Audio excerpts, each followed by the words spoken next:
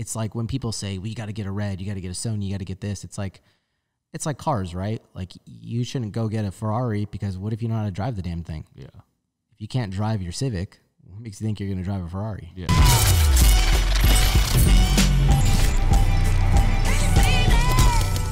And you kind of touched on it by like with the access that people have these days. I mean, you can literally pick up your phone and shoot 4K and change frame rates from 24 to 60 to 120, 240. It's insane. But what kind of equipment do you think people should start out with for those that are like getting into filming? Should they start on their iPhones or should they start with DSLR? And then the second part of that question is, what does your current kit consist of? Because I know people want to know that too. Well, I guess I'll start with my current kit. So I have a Sony a7S II.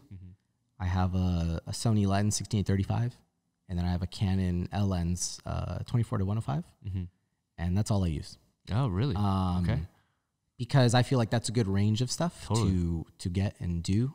But I think, yeah, like that's it. Like I always tell people, use what you have. So like, you know, I remember when Brian Slur started, he had a Rebel T2i and the kit lens. And I was like, hey man, just use that. But he's like, but should I do this? It's like, no, because you don't, like, you may have the idea of what you want to try to use, but you don't really know how to do it yet. You know, like, so just start small. And then once that grows and grows and grows, you'll remember that idea you had. Yeah. And you'll get there and come up.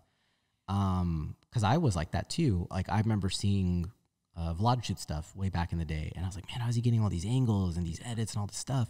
Then I realized he had a completely different camera than mine. Totally. I'm trying to copy him with literally not the same camera. Not the same camera, yeah. Like Handycam, zoom, like fixed lens, you know? Yeah. And that's all it is like, if you have an iPhone, shoot on an iPhone. They're so great now, you know, like the quality is great.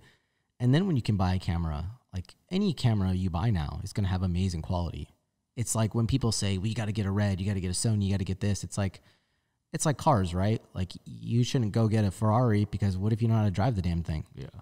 If you can't drive your Civic, what makes you think you're going to drive a Ferrari? Yeah. You know what I mean? It's like the same idea. Learn how to be good with what you got.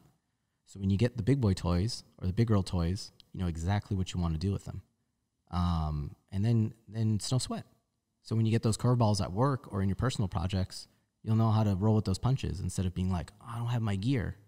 Because it's like, well, how many films or TV shows have we been on where they don't have their gear? And everyone's like, how do we finish this? Totally. And who they normally look to, the people that have done it without that stuff. Yeah, to get it.